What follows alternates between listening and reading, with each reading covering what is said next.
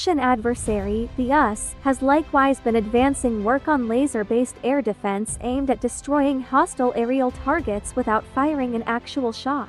Earlier this year, Lockheed Martin's directed energy interceptor for maneuver short-range air defense system DEIMOS achieved its first light milestone in development. Another laser air defense system is Israel's famous and first-of-its-kind laser-based iron beam air defense system. It can shoot down enemy aircraft, HELWS, rockets, and mortars by directing laser beams at it. An unnamed informed source told Russian news agency RIA Novosti that Russia conducted successful field tests of a laser gun, destroying several drones of various types. Successful tests of a combat laser designed to destroy unmanned aerial vehicles were carried out at one of the Russian military training grounds.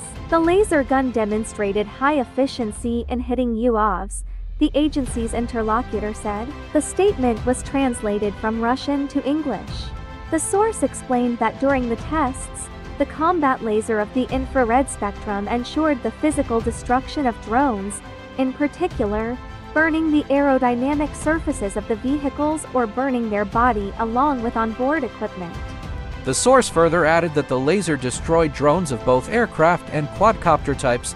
The testing comes when Russia has been ravaged by drone attacks that it attributes to Ukraine. In the last 48 hours, it alleged that a whopping 42 drones attacked Crimea in what is being touted as one of the biggest Ukrainian aerial attacks on Russian-held territory. Ukraine's drone attacks on Russia have seen a surge in recent weeks, especially since the Kremlin attack that rattled the power centers in Moscow and triggered a massive retaliation. Russian air defense forces are believed to be working overtime to combat drone attacks along the front lines.